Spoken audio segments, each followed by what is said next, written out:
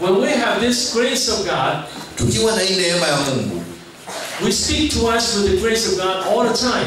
tunazungumza nasi kwa neema ya Mungu kila wakati. Now, the Bible has both the word of grace, word of love, and also word of the law. Neno la Mungu liko na neno la neema, neno la upendo na neno la ushindi wa Bwana, that we want to apply to ourselves. ili tuweze kuyaweka katika maisha yetu ya kawaida. But in our daily life, we also apply it. Katika maisha yetu ya kawaida tena tunaifanya hivyo na kuitekeleza. I have done a lot of marriage counseling and relational counseling and spiritual life counseling. Ashafanya ushauri wa nasaha katika maisha ya kiroho na maisha ya kawaida ya wanadamu. And I found that in many marriages, they very often say words that hurt each other. Na katika ushauri nasaha wa jamii ama wa kifamilia, ashawaiona watu wakilaumiana kwa ajili ya kuumizana katika ndoa. Or even for Christian leaders and pastors, sometimes we use the law too much to teach the people. Na katika maisha ya kawaida ya kanisa, wachungaji na viongozi wanatumia sheria za kimwili kuwafundisha watu sana kuliko ya kiroho. And here I want to talk about how to use grace and the law to ourselves and in teaching and in communication. Na hapa tunataka kujifunza jinsi ya kutumia sheria na neema ili tuweze kuiwisha pamoja, kuwasaidia watu ambao watakuja mbele yetu, kuwasaidia katika mafundisho na kuwaendeleza mbele.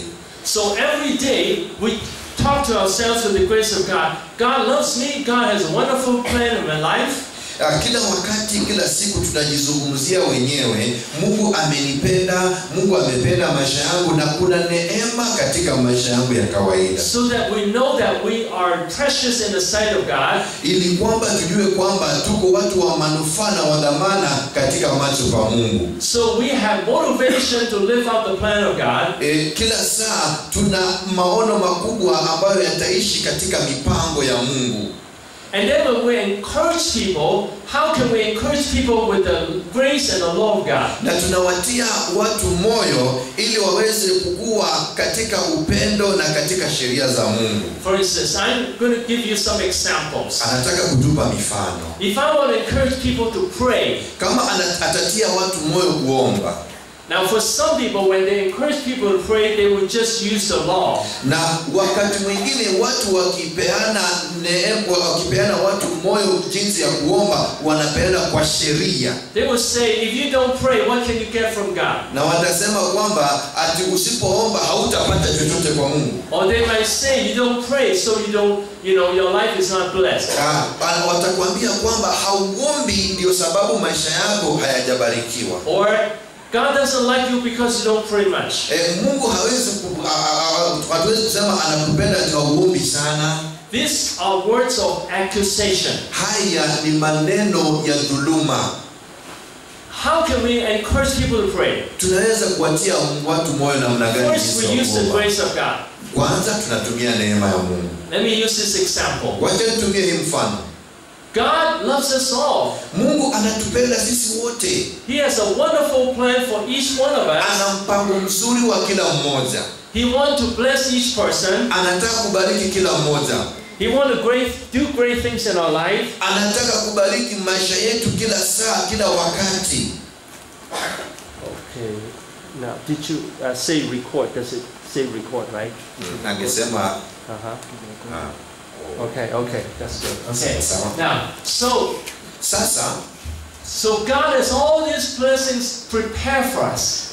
Mungu ana zile baraka ambazo ameziandaa kwanza kwa ajili yetu. And then when we love God and obey God and pray to Him, He'll pour His blessings into our lives. Tunapompenda Mungu na tunamtii, yeye anamwagilia hizo baraka katika maisha yetu. So anytime we repent and pray to him, God is very happy. Wakati kila saa tuaenda kutubu mbele zake, tunatubu, Mungu anakuwa na furaha kwa sababu tumetubu. And when you have a sincere heart to follow God's will, God will make it come true in our lives. Na tukiwa na mioyo iliyo wazi mbele ya Mungu, Mungu anakuja ndani maisha yetu na anakuwa Mungu wa haki kabisa. To use myself as an example, anatumia maisha yake kama mfano. When I experienced the Holy Spirit in 1998, wakati aliona mwonjo wa Roho katika mwaka wa 98, when the evangelist laid hands on me and I experienced a great love of God, wakati mwinjilisti aliweka mkono juu yake na akaona nguvu za Roho juu yake, and anytime I pray to him, I can experience his love and power and joy. Wakati kila saa anaomba, anahubiri, anaweza kuhisi uwepo wa Mungu na kujihisi kwamba ako salama katika uwepo wake. I said, this is really wonderful. Anaona hii ni ajabu. And I said to, and also when I pray for people, people experience the work of God. Na anapoombea watu anaona watu wanahisi uwepo wa Mungu. So I said, God, this is really wonderful. Anaona hii ni ajabu. I want to be able to bless more people. Anataka kubariki watu wengi zaidi. Lord, please open the way for me. Mungu fungua njia yangu. But at that time, God did not open the way yet. Mungu hajafungua njia zote kamili sasa. God gave me 10 years of training. Mungu ana muda ama sehemu yake ya kuwa train watu. So I learned to take care of problems in my life. Mungu anashughulika na shida za maisha yangu. And then after the 10 years, baada ya miaka ile 10, God set me free. Mungu akamweka huru. And he opened a way that I can go to different countries to bless people. Na akamfungua atoke katika nchi yake aende nchi mbalimbali abariki watu.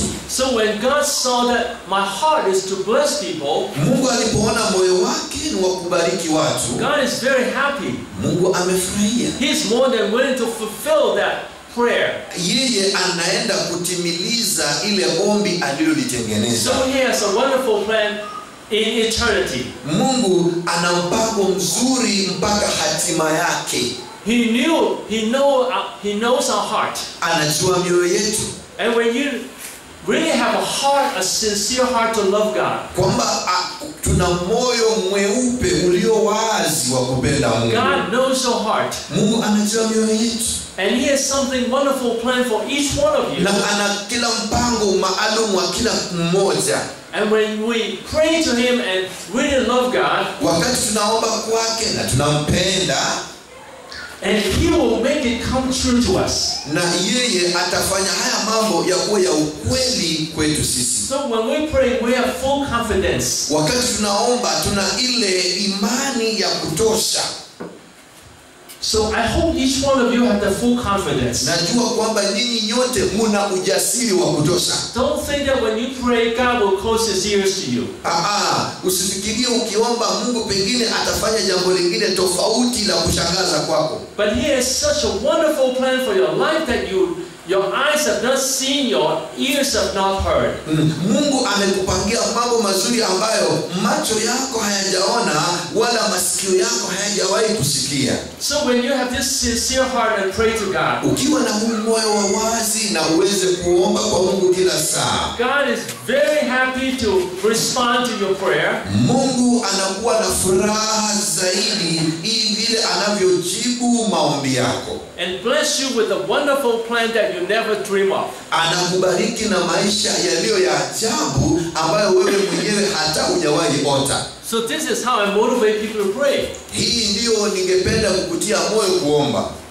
I would say, God has a wonderful plan in eternity. Naweza kusema kwamba Mungu ana mpango mzuri katika hatima yako. If we just have a sincere heart, I want God's will to be done. Ukiwa na moyo ulio wazi ambao utapokea mapenzi ya Mungu yatimizwe. I want to do things in God's way. Ukifanya vitu katika mapenzi ya Mungu, God will be very happy with your hearts. Mungu atakuwa na furaha na atakufurahishwa na hali yako. And for sure God will make it happen in your life. Mungu atayafanya mambo haya yatendeke kwa maisha yako. Let me ask you, wacha nikuulize, Do you want to enter God's wonderful plan?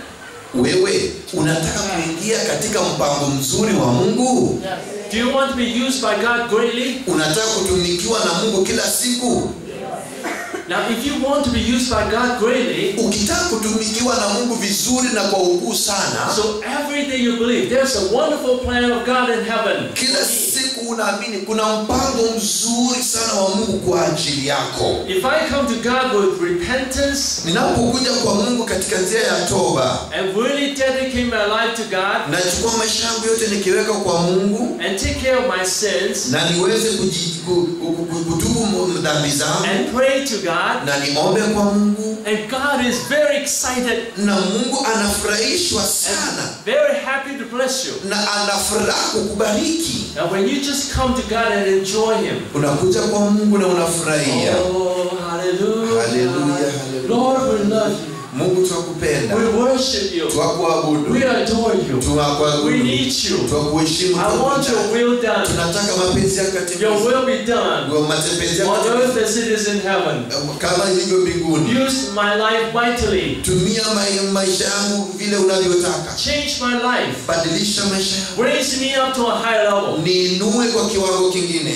When you pray like this, ukiomba hivyo, God will look at you smiling. Mungu atakuangalia akitabasamu. He will be very happy with you. Atafurahi na wewe. Yes, very happy to make this come true in your life. Angefanya haya kuwe hakika ndani ya maisha yako.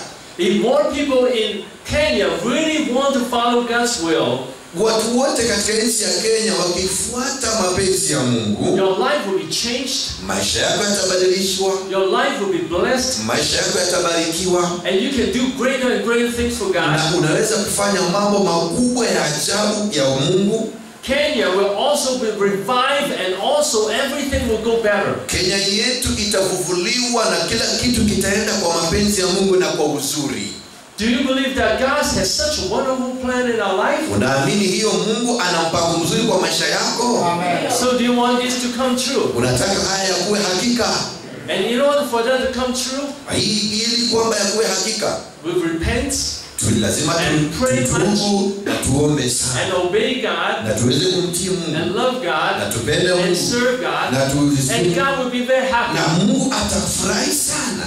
Now this is how I motivate you to enter God's wonderful plan. Hivi ndivyo ninapokutia moyo kuingia katika mpango wa Mungu. I use the grace and the wonderful plan of God. Natumia neema katika mpango mzuri wa Mungu to motivate you to change. Kukutia moyo ubadilike. Let me tell you, wacha nikwambie, the greatest motivation comes from love. Kukutia moyo mkuu unatokana na upendo. Have you seen people fall in love? Ushawaona watu wakiingia katika kupendana kwa ajabu kule? Or some of you fell in love before. Ama hapa kuna watu ambao wamependana kabla ya mkutano huu. And then when you fell in love, you always think about the other person, right? Unapopenda mtu unaanza kumfikiria kila saa, unamfikiria kila saa. You always want to do something for the other person. Unataka kufanyia huyo mtu kitu kizuri kila saa, jamani ningemfanyia kitu kizuri. This is the picture of me and my wife. In all my cell phones, I have the picture of my wife and me. Hiyo ni picha yake na mke wake, na katika kila ujumbe ambao anatuma inakuanga yake na mke wake. And in my wallet too, I always have her picture. Na katika kila sehemu yote mahali anaweka, hata katika kibeti yake anaweka picha ya mke wake. I want to keep ourselves in a eternal romantic relationship. Yeye anataka kujiweka yeye na mke wake katika yale maisha ya upendo halisi wa kuendelea, sio upendo wa kufa ule. So this is our picture here. Hiyo ni picha yake, ndio ile imebebwa kwa wallet yake. I never want to do anything to hurt her.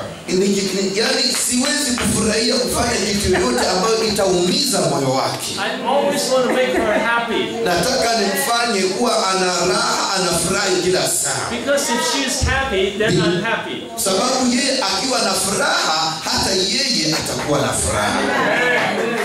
If my wife is happy, she will do everything for me. Mke wake anapokuwa na furaha, atafanyia kila jambo lote mzuri kwa ajili yake. Let me tell you, in a day we communicate with each other many times. Wacha nikwambie, kila wakati mimi huzungumza na yeye kila saa, hata nikiwa mbali. We talk on the phone and send messages. Tunazungumza kwa simu, ananitumia ujumbe. When people are in love, they're willing to do many things for the spouse. Watu wakiwa katika mapenzi wako na shauku ya kufanya jambo mzuri kila wakati kwa wenzao. But it happens that when many people get married, na inakuja kwamba ili watu wakiwa wameoana katika ndoa, they start to use the law on each other. Wanaanza kutumia sheria kwa mwingine to motivate. Ili wampatie moyo. They will say, you didn't wash the dishes. Hujaosha vyombo jamani. You have to do the garbage. Fanya hivyo hata hujamwaga uchafu. You don't listen to me. Hata unisikii. You don't give money to me. Hata unipatii pesa. Now, have you noticed that in many marriages, umesikia? When they are in a romantic relationship, wakati mlikuwa katika upendo wa ndani ule, they wanted to do anything for the other person. Yani ulikuwa unaweza kufanyia mtu kwa jambo lolote nzuri. But sadly, after marriage, very often they lose the love. Lakini baada ya kuoana, basi upendo mara nyingi hupoa. And then when they talk to each other, wanapozungumza kwa mmoja kwa mwingine, it's always say, you didn't do this, you didn't do that. Mara nyingi wanasema hujafanya, haukunifanyia. You have to do this, you have to do that. Lazima unifanyie na hujafanya. Or they say, you make me unhappy. Unanikasirisha kila saa. They try to motivate the other person to change by telling them what is wrong with them. Wanajaribu kutia yule mtu moyo abadilike kwa kumwambia makosa yake kila saa kwa ajili ya sheria.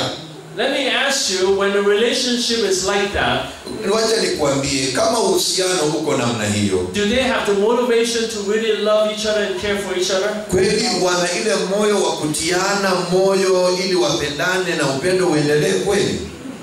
No, it's hapana. Then they have to do it. They feel they have to do it. Lazima wawe na ile shauku ya kusema wacha niifanye, wawe na shauku ya undani. But actually in the heart they don't like to do it. Lakini ndani ya moyo kama hawapendi kufanya. But if they are always nice to each other. Lakini kama wamependa mmoja kwa mwingine. Let me tell you, my wife has done so many good things to me. Acha kuambia mke wake amefanya mambo mengi sana kwa maisha yake. She always thinks of ways to make me happy. Yani yeye anatafuta amfanye kuwa ana furaha kila saa. And I always also try to make her happy. Yeye pia anajaribu afanye mke wake awe na furaha hata akiwa mbali. In a day I would say to her many times, I like you, I love you. Yani kwa siku anaweza kumtumia ujumbe na kupenda. Yani anaendelea kutumia ujumbe na kupenda. And I would tell her too, I want you to enjoy our relationship. Yani kile wanatafuta ni yeye ahisi uhusiano wao unaendelea na upendo unaendelea. Now, sometimes when I have time I ask her, do you have time tonight? Wakati mwingine anamuuliza, na usiku wa leo umekuwa na nafasi na mimi kweli? When she hears that, she'll be very happy and smiling. Anajisikia kwamba yeye ndiye katika ndoa hiyo na raha sana.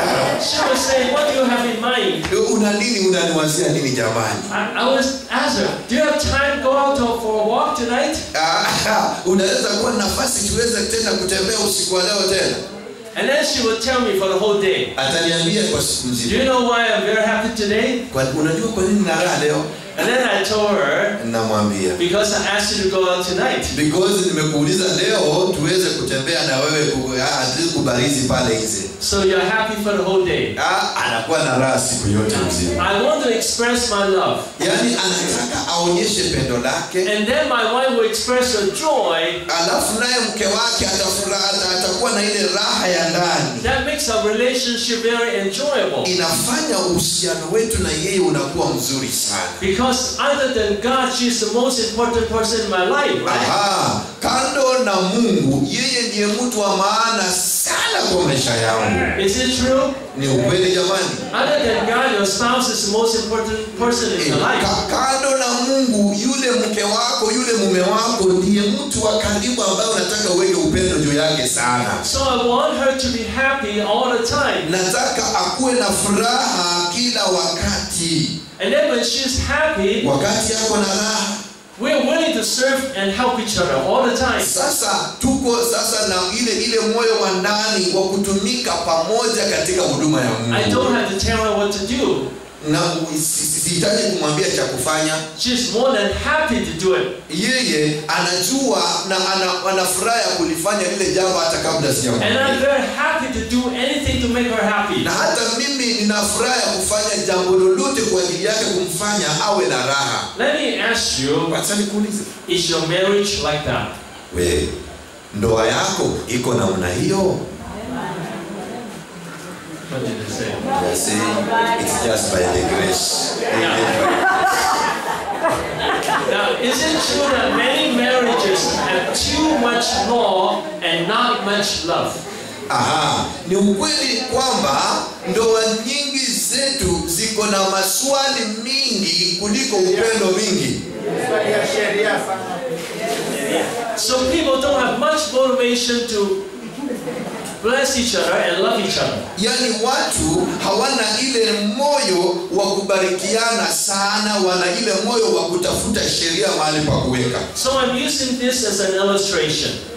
Nimetumia hii kama mfano. In a marriage when there is a lot of love and caring and joy, yani katika ndoa kama kuna upendo mingi, kuna furaha, mambo yote, and then when they understand what to do, then they will be motivated to do it. Na watu wakielewa lile wanastahili kufanya, watatiwa moyo kulifanya kwa uzuri sana. Let me say this. Wacha niseme, the motivation comes from love. Kutiwa moyo kutoka katika upendo. And the law tells us what to do. Na Mungu atakwambia cha kufanya. The law is not the main motivation. Yani sheria sio ile kitu ya kutia watu moyo. The main motivation is the love. Ile kitu ya kutia moyo ni upendo. It's the same for marriage and the same for relationship with God. Hiyo ndio katika ndoa na hiyo ndio katika uhusiano wetu na Mungu. When we know God is such a wonderful plan in my life, tukijua kwamba Mungu ana ile mpango mzuri mkubwa kwa maisha yangu, that gives me the motivation to obey Him. Ile inanitia moyo wa kumtii. I know that when I pray to Him and obey Him, na nikijua kwamba nikiomba na kumtii, He will bless my whole life. Yeye atabariki maisha yangu yote. And my life will go higher and higher. Na maisha yangu yatainuka na yatainuka sana. And I won't regret. Na mimi sitakaa katika kujuta. Then I will also enjoy serving God. Nitakuwa na kujisikia jinsi ninavyohudumu katika Bwana. You know, life here is difficult. Hapa maisha ni magumu wapendwa. I know it's, for you say I have no choice. Wewe mara nyingi usema hauna jawabu lingine. But I have a choice. Lakini mimi nina jawabu. I want to say life in Hong Kong is much easier, but much enjoyable. Yani sisemi maisha yatakuwa rahisi sana, lakini maisha yatakuwa ya kufurahia zaidi. Keep recording. Somebody is calling. Oh, don't worry. Cut it out. Cut it out. And keep recording. Okay. But why do I choose to come? Kwa nini nimeamua kukuja? Is it because I like the toilets here? Ni kwamba tunajua na napenda hizi vyoo zenu hizi. Kwa nini nimeamua kuja? I come here because I'm motivated by the love of God. Nimekuja hapa kwa sababu nimetiwa moyo na upendo wa Mungu. I know that everyone needs the love of God. Najua kwamba kila mmoja anahitaji mapenzi ya Mungu. I know that the message from God can change your life. Najua ujumbe wa Mungu ni kubadilisha maisha yetu. Then you can enjoy God. Tunaweza kufurahi ndani ya Bwana. And your spiritual life will be different. Na maisha yako ya kiroho yatakuwa tofauti. And what I do for you, kile ninachotaka kufanyia wewe, God is very happy with me. Mungu anafurahia kwangu mimi. And I will enjoy life more. Na mimi nafurahi kwa maisha yangu. And He will remember everything I do for Him. Na atakumbuka yale mambo nafanya kwa niaba yake. And actually, let me tell you, wacha nikwambie kwa ukweli, God has given his heart to me. Mungu amenipa moyo wake mimi. When I live in his love so much, Ninapoishi kwa upendo wake sana, I found that my heart become like, I'm not being proud.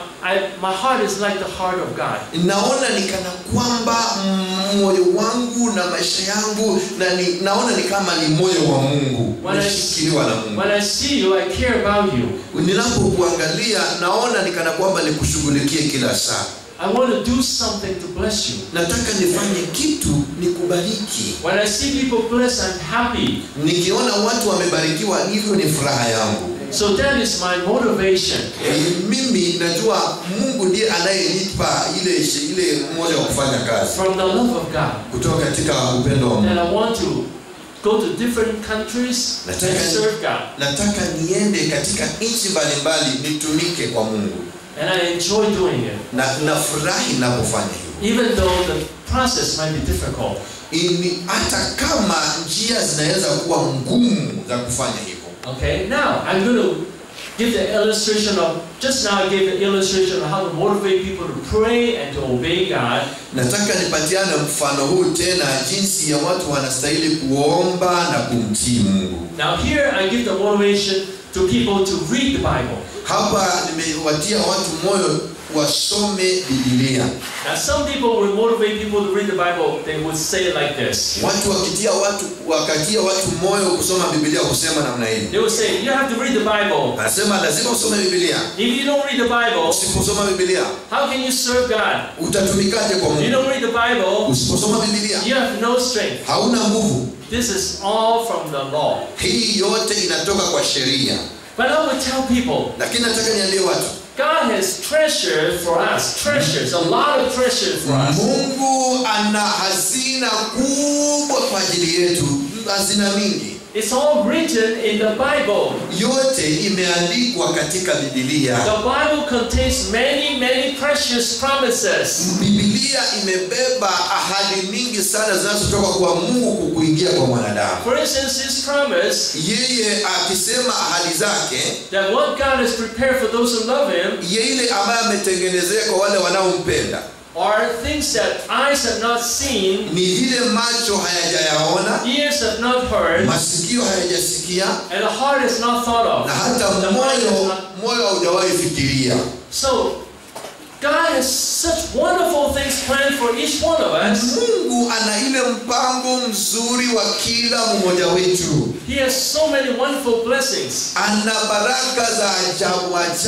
If we love him, sisi tukimpenda, we will see things unbelievable in our life. Tutaona vitu ambavyo wengine hawataamini kwa maisha yetu. So do you want to know these promises? Nataka kuona hizi ahadi za Mungu. Let me tell you some examples of how God blessed me. Wacha akwambie jinsi Mungu alivyombariki. One time I came to Africa, to another country, and I had to change a plane.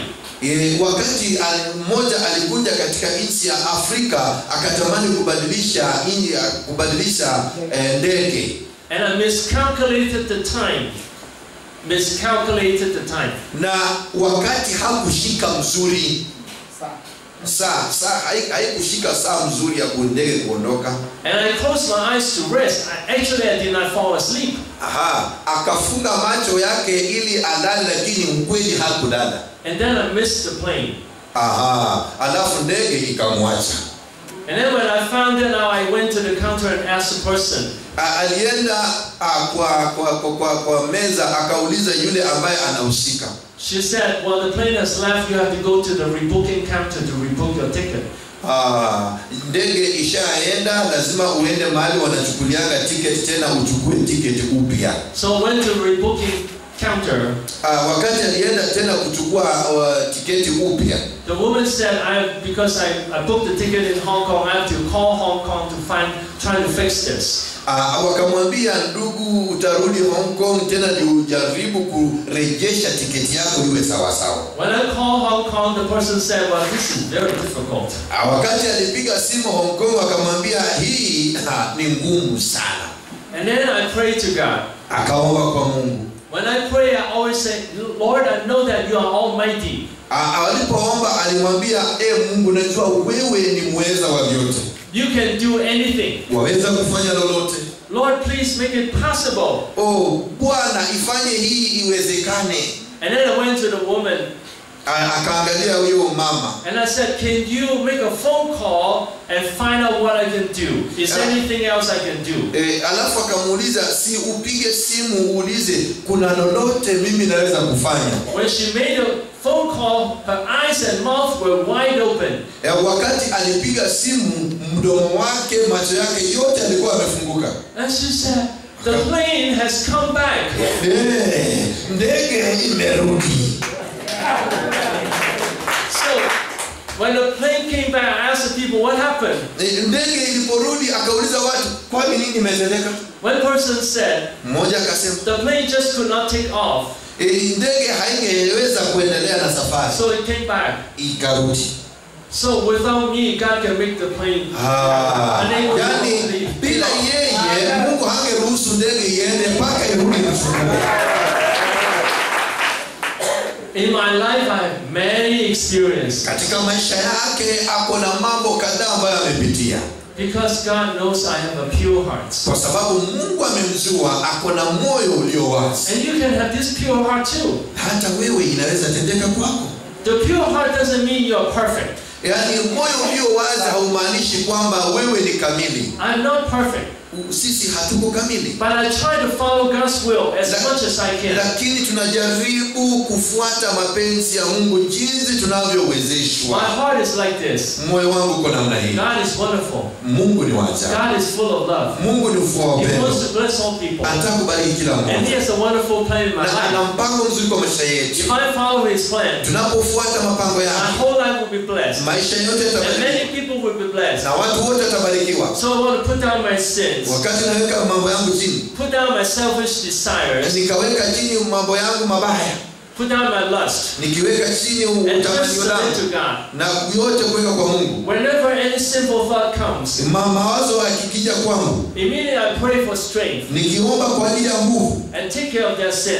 Mungu naye atashughulikia. So what I do is I just try to follow God as much as I can. Wakati jambo ambalo nafanya mimi hujaribu kufuata Mungu vile ninavyowezeshwa. And I really learn to hate sin. Na mimi ninapenda kuchukia dhambi. And I hate disobedience to God in any way. Na ninachukia watu ambao hawampendi Mungu kwa njia yoyote. I'm not saying I'm perfect. Sisemi kwamba mimi nina kamili. But any moment any sinful thought comes up, lakini wakati wote akili ama wazo baya likikuja kwa maakili yangu, I'll pray and take care of it right away. Nitaomba na nilichukue na nilishughulikie kwa haraka. I want to say you can do the same thing. Nataka kusema uweza kufanya hivyo. I'm not asking you to be perfect. Sijakuuliza wewe ukawe kamili kabisa, mtakatifu. We just really put God in the first place in our life. Wewe angalia Mungu awe wa kwanza kwa maisha yako. And we repent of our sins. Na utubu dhambi zako. And say no to our sins. Na useme la kwa dhambi. And really follow God. Na tufuate Mungu. And then God will be very happy. Na Mungu atafurahi. Then you can enter the wonderful plan of God. Na unaweza kuingia katika mpango mzuri wa Mungu. The motivation comes from the love of God. Kutiwa moyo kutoka katika upendo. He has so many blessings. Ana baraka mingi. And when we follow Him, na tukimfuata, these blessings will come. Hii baraka itatufuata. And when we read the Bible, soma Biblia, we will know these promises of God. Tutajua hizi ahadi za Mungu. Then I know that this is, the word of the Lord is the lamp in front of my feet. Tunajua kwamba sasa neno la Mungu ni taa ya miguu yangu. His word is the light to my path. Na neno lake ni taa katika njia zangu. If I follow Him, I know that my way will be always beautiful and wonderful. Nikifuata yeye, njia yangu itakuwa nzuri na itakuwa wazi. So this is how I motivate people to read the Bible. Hii ndipo natia watu moyo kusoma Biblia. To find out more about God. Kutafuta mengi kuhusu Mungu.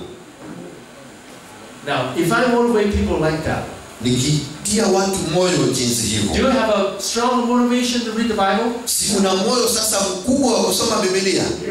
And to pray? Na kuomba? And also to serve God. Na tena kutumika kwa Mungu. How do I motivate people to serve God? Wewe unatia watu moyo namna gani? You know, God wants to find people who can bless other people. Mungu anatafuta watu ambao wanaweza kubariki wenzao.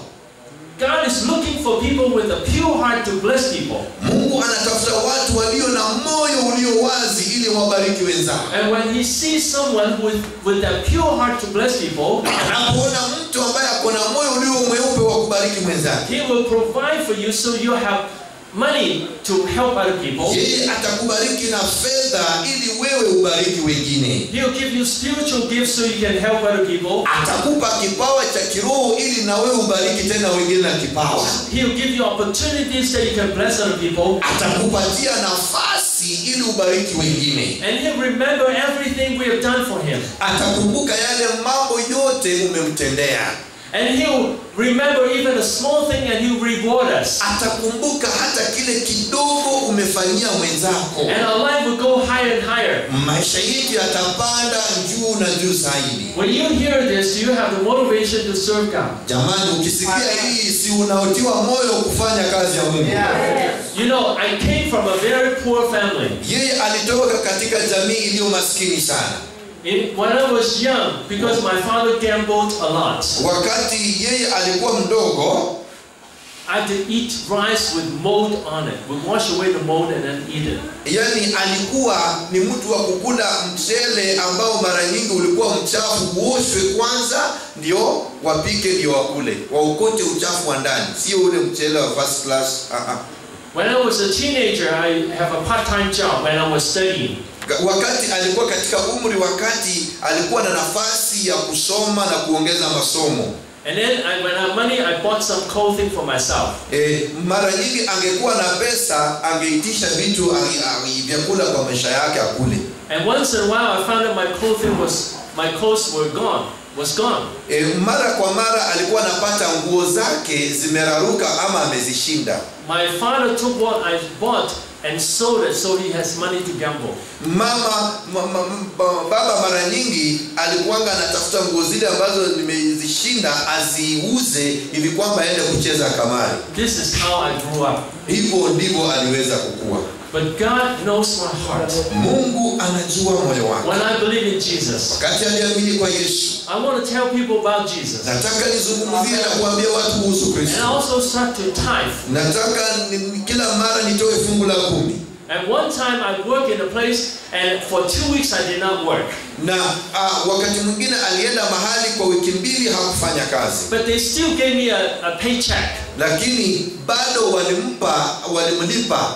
I took the paycheck back to them. Alichukua hii malipo akawarudishia kwa njia nzuri. I did not work for those 2 weeks. Akasema mimi sikufanya kazi kwa hizo wiki 2. And I give the check back to you. Na akarejesha ile buli kwao. Because I'm a Christian. Kwa sababu mimi ni Mkristo. I don't want to take money that doesn't belong to me. Sitaki kuchukua pesa ambazo hazinihusu mimi. When people have a pure heart like that, watu wakiwa na roho iliyo safi jinsi hiyo, God is happy with you. Mungu anafuraha kwa ajili yako. And God gave me an opportunity to have a lot of chance to study. Mungu alinipa nafasi kubwa sana ya kuendelea na masomo yangu. That I could go overseas and I have 1 bachelor degree and 2 master degree in theology. Ningesoma kwenda ngambo, nikapata degree na certificate ya uzamili. All this did not come from my family or from my own money. Hii haikutokana na nguvu zangu na familia zangu ama kwa pesa zangu. It came from God's provision. Ilitoka katika mapenzi ya Mungu na kupeana kwa Mungu. Now let me ask you, sasa nikuulize, do you believe that God will provide for people who really love him? Wewe umeamini kwamba Mungu atapeana kwa wale watu ambao wamempenda? How many of you have experienced a special provision of God? Can you raise your hand? Wangapi ambao wameamini kwamba Mungu yeye atawapatia na kwa wakati wote? Hebu inua mkono wako. Wonderful. Hallelujah. Everyone raise your hand. Asante, kila mtu ameinua mkono wake. So if God can provide you in the past, can you provide for you in the future? Kama Mungu amepeana kwa siku zilizopita, si anaweza kupeana kwa siku zinazokuja? You know, I can never imagine I can go to different countries to bless Yeye hakuweza kufikiria kwamba angeweza kuwa mtu wa kutembea nchi moja mpaka nyingine. It's God's provision. Ni Mungu ndiye amepeana. So I motivate people to serve. Na pinatia watu moyo kufanya kazi ya Mungu. By saying that God is looking for people who really follows His heart. Na nikapokutia moyo kuambia kwamba Mungu anatafuta watu ambao wanatafuta moyo wake. Who have compassion to bless people. Ambao wana shauku ya kubariki wenzao. Who want to bless more people. Ambao wanataka kubariki watu wengi. Who have a pure heart. Ambao wana moyo ulio safi. And God will provide for them. Na Mungu atapeana kwa ajili yao. And God will open doors for them. Na atafungua milango kwa ajili yao. And God will give them spiritual gifts. Mungu atawapa vipawa za kiroho. And God will make it possible for them to serve God. Mungu ataifanya kuwa nyepesi kutumika katika kazi yake. When you hear this, umeisikia haya? You have the motivation to serve God. Kuwa na moyo wa kufanya kazi ya Mungu. This is motivation by the grace of God. Hii ni neema kwa hii ni kutiwa moyo kwa neema ya Mungu. But the motivation is to motivate you to obey God, to obey the law. Tunakutia moyo ili ukaweze kutii sheria. So I summarize by saying this. Namalizia kwa kusema hili. The motivation came from the love of God. Kutiwa moyo kutoka katika pendo la kupenda Mungu. And then the motivation tells us to obey God's law. Na kutiwa moyo kuna kutia changamoto ili utii sheria. Okay, say it with me. The motivation came from God's law. I love His love. Anasema tuseme pamoja nasi. Kutiwa moyo kutokana na upendo. Sema hivyo. And then the motivation is, God's love motivates us to obey God's law. Mungu anatutia moyo kutii sheria. So we obey the law. So hivyo tunatii sheria. Now let me say this too. The law does give us motivation too. Wacha niseme hivi, Mungu anatutia moyo hata sisi pia. But this is a secondary motivation. Hii ndio kutiwa moyo kwa pili. Because the Bible says, Biblia yasema, if we sow to the flesh, we'll reap destruction. Tukipanda kwa ubaya tutavuna mabaya. If we sin, there will be destruction. Tukipanda katika uharibifu. If we don't love our spouse, the family will be broken down. Tusipopenda jamii yetu itavunjika. If we don't listen to the members of the church, then the church can break up. Tusiposikiliza maoni ya washirika wa kanisa litavunjika. If we are proud, we can break the ministry. Kama tutakuwa na kiburi, tutavunja huduma. And the worst destruction is a person can lose salvation. Na kitu uharibifu mkubwa sana ni mtu kupoteza wokovu.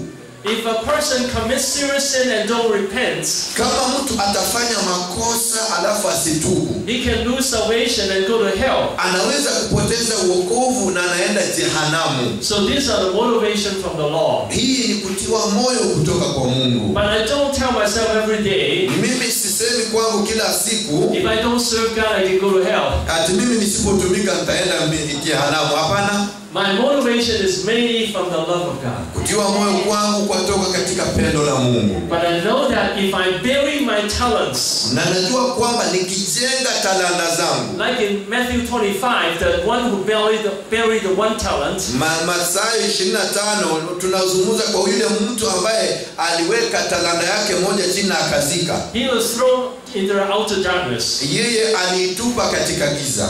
And for the ones who don't bless the little ones of Jesus, na tunapowabariki hawa wachanga wa Kristo, that's the goats in the last parable in Matthew 25. Hiyo inapatikana katika Mathayo 25. And then they are thrown into eternal punishment. Hao nao usipowatiwa changa utatiwa katika adhabu ya milele. The Lord does give us warning. Mungu alitupa hii kama. But if people serve God with a motivation, watu wanapohudumu katika kutiwa moyo, they will say, I have to serve God. If I don't serve God, I'll go to hell. Nataka nitumike, nisipotumika mimi nitaenda jehanamu.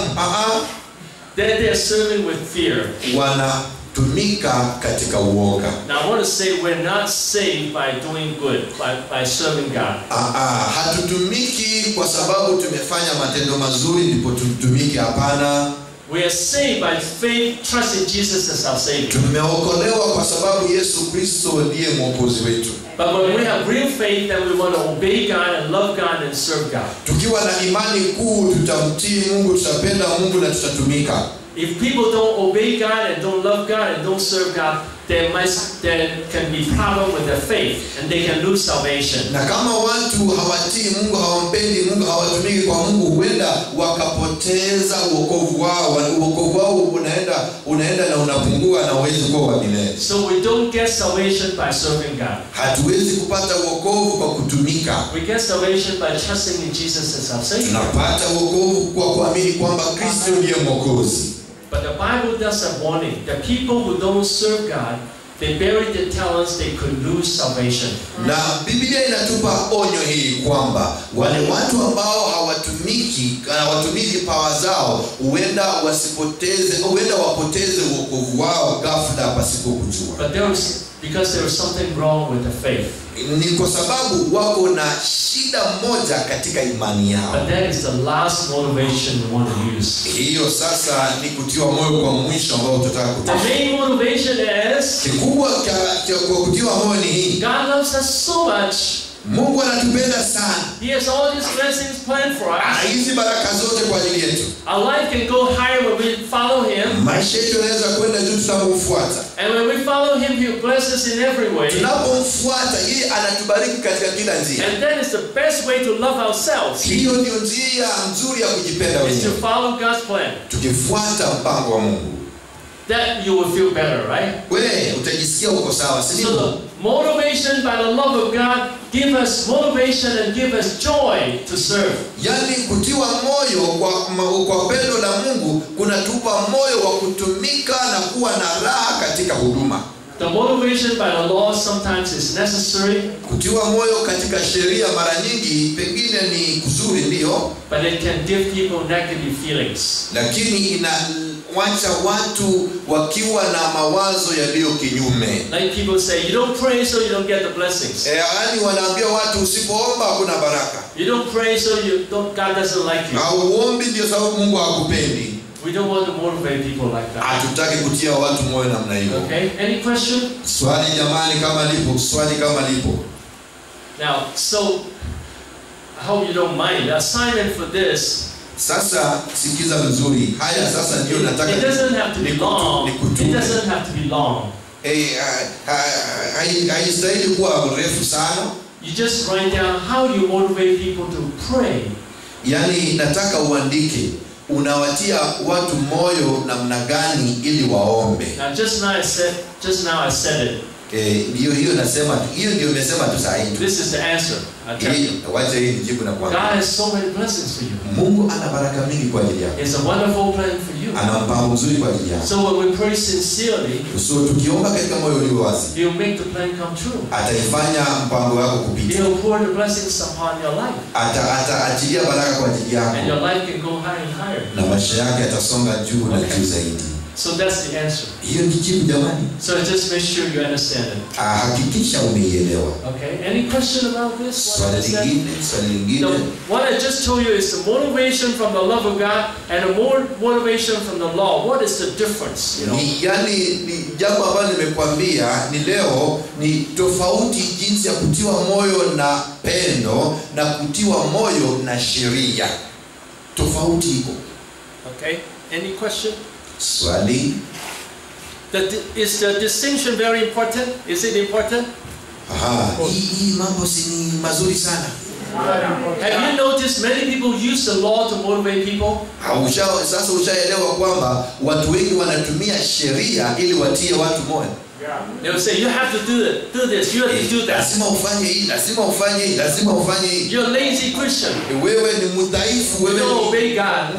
Mzembe kabisa, lazima utii Mungu, wewe hata utii Mungu. You're not doing good. Wewe hata ufanye mambo mazuri. So some people motivate people like that. Watu wanatia watu moyo kwa jinsi hiyo. But We want to motivate people by the love of God. Tunataka tuwatie watu moyo kwa upendo wa Mungu. And also we appreciate what they do for God. Na tuwashukuru kwa yale yote ambao wametenda katika huduma ya Mungu. Hallelujah. Hallelujah.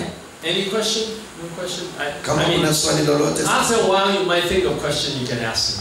Baada ya hii pengine unaweza kuwa na swali ufikirie na uulize. Itakuwa ni vizuri. Mpendo hapo bado. You can get one of these mics. Get one of these mics to let him ask. Patie microphone moja ulizie pale.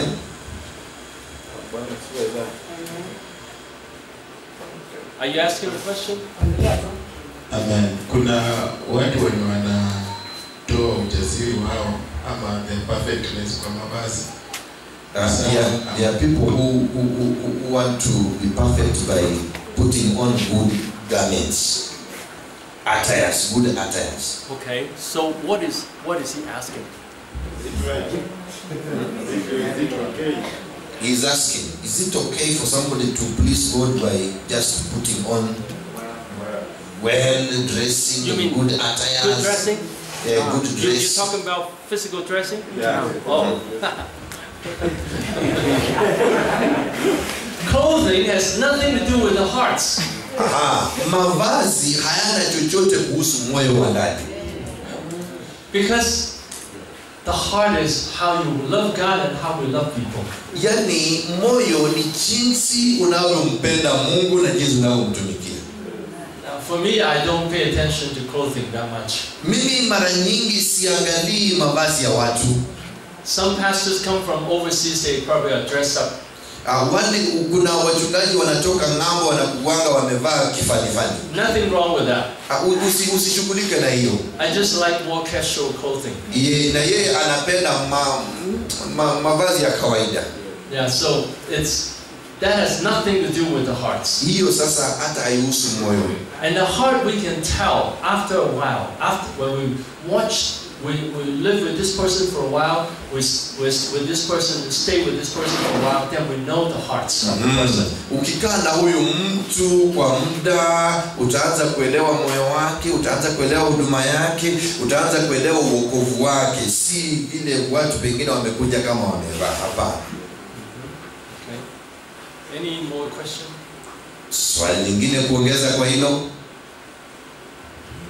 The main thing is you understand what I talk about. Jambo kubwa ni wewe kuelewa yale ambayo anayazungumza. Okay, there is a scenario whereby it was at a place, then we were to go before the Lord. Alikuwa mahali ambapo walikuwa wanaenda mbele ya Mungu. Then the programmer said that if you cannot go before the Lord, it is better to leave. So my question is it true that you can force somebody to pray? Wakaambiwa kwamba kama wewe huwezi kwenda mbele ya Mungu, hebu ondoka katika mkutano. Sasa anauliza ni unaweza kulazimisha mtu kwenda mbele ya Mungu? Okay, tell me exactly what he said. Now, he's saying that he was in one of the meetings. Then the programmer said that let's go before the Lord. And if you don't want to go before the Lord, leave the meeting. So he's asking, is it proper to force somebody to go in the presence of the Lord? You mean he forced everyone to come to the presence of God, to pray together? That is it. That's what he did in one of the seminars. Okay. He was forced to do that. Okay. Now, I want to say this. Nataka kusema hivi. It's true that many leaders use the law to motivate people without knowing it. Ni ukweli kwamba wahuduma na viongozi wengi wanalazimisha watu katika sheria kuingia katika uwepo wa Mungu. It's very common. Ni jambo ambalo ni la kawaida sana kwa wahuduma wengi. Basically, we all grow up in the law. Under the law. Ukweli ni kwamba tunakuwa ndani ya Mungu, tulikuwa polepole. When we were young, people tell us, if you're good, I like you, I love you. If not, I don't love you. Tukiwa wachanga tukasema Mungu nakupenda, sasa tunakuwa tunasema hatukupendi. And then when we grow up, people say, okay, you're not good enough, we don't want you. Wakati unakuwa mzima, hasa wanakuambia umekuwa sana, hata sasa hatukupendi. When we do better, you do better, then we let you work here. Pardon? When you do better, then we let you work here in a place of work. Ukifanya vizuri sana tutakuleta katika kazi ya Mungu. Yeah, even in the ministry, hata katika huduma, you have to perform. Lazima wewe ukue na matunda. Now there's nothing wrong with performing. Hakuna kitu kibaya, yani kama mtu anakizalisha matunda si vibaya. The matter is how we motivate people. Na swali ni kwamba tumewatia watu moyo namna gani? For instance, co-workers, I would encourage and say, we can work together and serve God, and God is happy with us and bless our ministry. Tunaweza kusema tunaweza kutia mali yetu pamoja ili tuweze kuhudumu pamoja na kubariki huduma. Instead of saying you have to do this, you have to do that, if not you're not a good co-worker. Badala ya kusema kwamba lazima ufanye hii, usipofanya hii hautakuwa mhuduma mzuri katika huduma hii. Now I don't want you to go around and look for people who uses the law much.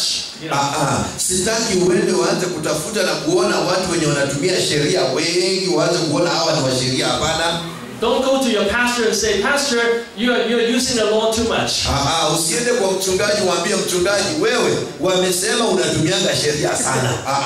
I'm helping you as a person. Na kusaidia wewe kama mwanadamu mshirika. Now if your pastor listens to me and follow, use love as a motivation, it's great. Mchungaji wako kama anaweza kunisikiza alafu aone nikitia moyo katika watu katika neema. But if he doesn't, don't keep telling him he's wrong. Asiposikiza usimchukulie hukumu ama makosa.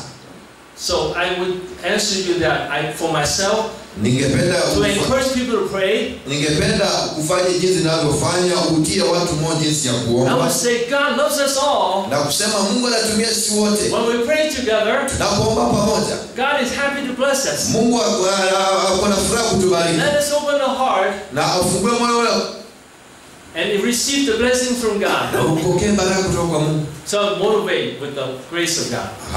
Ni kutiwa moyo kwa neema ya Mungu. Now, for some people who don't obey, kwa wale watu ambao hawatii, for instance, in the church they are sinning, wanaendelea katika kutenda dhambi. Now, after using the love of God and then they don't follow, and I would use the law of God too. Yani kama hawafuati sheria za Mungu katika toba, watageuka na kuanza kufuata sheria ili warekebishe dhambi. But I will say in a loving way. Nataka kusema hivi kwa upendo. I have heard that you have done something like this. Nimesikia kwamba umetenda tendo hili ambalo si nzuri. Are you aware that this can bring destruction? Uko na hakika kwamba hili jambo linaweza kuleta shida? And if he says yes, I'm sorry for that. Na akisema ndio, nimeona na ninasikitika kwa ajili ya dhambi hii. Then I'll say, well, very wonderful that you are sorry for that, and so we think of a way how you can change. Naweza kusema kwamba asante kwa sababu umeelewa jinsi makosa umeyofanya, wacha tutafute njia jinsi unavyoweza kubadilisha. But if the person doesn't listen, kama mtu hawezi kusikia and say, I have to keep doing that. Mimi nitaendelea kufanya hivyo tu. I have to yell at my husband or wife. Mimi nitaendelea tu kuwa na mke na mume na tutaendelea kuishi kwa sheria. I have to be angry with someone. Hata nitakasirika na mtu. Then I will give them warning. Mimi nitampatia onyo. Then I will say, do you know that you can cause damage to your relationship with God? Nitamuuliza kwamba unajua kwamba unaweza leta madhara katika uhusiano wako na Mungu katika ndoa yako. God can be very unhappy with you. Mungu hawezi kufurahishwa na hili jambo unalolifanya. But I won't use the finger like that. Lakini siwezi kufanya hili kidole kwa ajili yao. Hapana. I won't do that. Yeye hafanyi hivyo. So I say, are you willing to come to God to repent? Wewe atakuuliza, umekubali kurudia Mungu na utubu? If he doesn't repent, na kama hatatubu, then I will say, you can come across God's anger. Na mtamwambia kwamba utakutana na ghadhabu ya Mungu. I'm giving warning. Nitampa onyo. But the way I say it, I was still gentle. Yani ile style, ile mbinu nitatumia kupeana onyo itakuwa ni onyo kwa upendo. Okay? Hakika I think it's time. Naamini sasa ni wakati umefika. Okay, I hope we're all motivated by the love of God. Naamini kwamba tumetiwa moyo na upendo wa Mungu. Okay, let us conclude with a prayer. Wacha tumalizie kwa maombi. Dear Heavenly, let's stand up. Tusimame kwa miguu yetu. Thank you, Jesus, for loving us. Asante Yesu kwa kutupenda. You're right here with us. Uko hapa na sisi. You want to bless each one of us. Unataka kubariki mmoja wetu. You care about each person. Unashughulika na kila mmoja. And you have a wonderful plan for our lives. Una mpango mzuri kwa ajili ya maisha yetu. And we can go higher and higher. Kwamba tuweza kwenda juu na juu. Thank you for your love. Asante kwa pendo lako. Lord, we want to enter your love. Baba, tunataka kuingia kwa pendo lako. We want to enter your wonderful plan. Tunataka kuingia katika mahali pako safi. We want to be blessed by you. Send us up to a higher level. Tuinue Baba kwa kiwango kingine. Thank you, Jesus. Asante Bwana. We can enjoy you. Baba, tukuishi. We can enjoy serving you. Tunasema We can enjoy loving you. Tunafurahi We kukupenda. can enjoy praying to you. Tunafurahi kukuomba. In Jesus' name we pray. Jina la Yesu tumeomba. Amen. Amen.